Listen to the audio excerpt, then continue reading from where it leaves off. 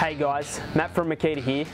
Today I'm going to take you through our new 18V/2 lawnmowers, DLM382 and DLM432.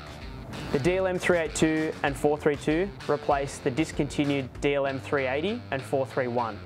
The DLM382 features a 380mm max cutting width, whilst the DLM432 features a 430mm max cutting width.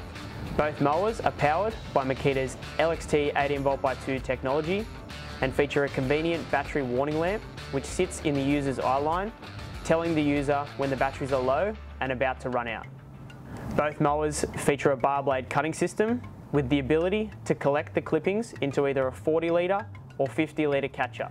These mowers also have mulching capabilities with the newly added mulching plug available as an optional accessory.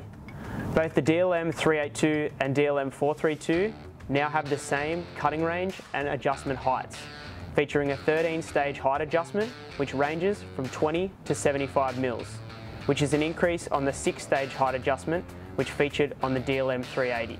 The DLM382 weighs 17 kilograms with two 6-amp-hour batteries, whilst the DLM432 weighs 17.5 kilograms, making them easy to manoeuvre around any lawn.